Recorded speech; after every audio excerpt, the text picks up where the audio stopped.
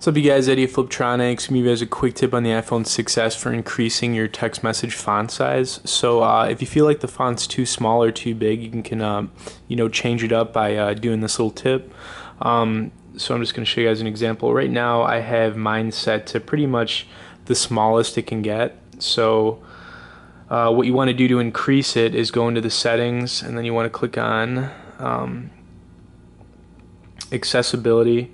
From in here, you're going to want to click on the larger text option, and this is kind of where you can switch things up.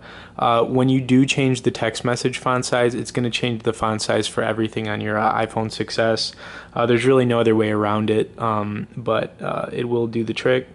So let's say I want to go super big. All you got to do is set it the way you want, and then we can go back into our text messages, and let's try writing something. Alright, so you can see right there, as soon as I start typing, it's much larger.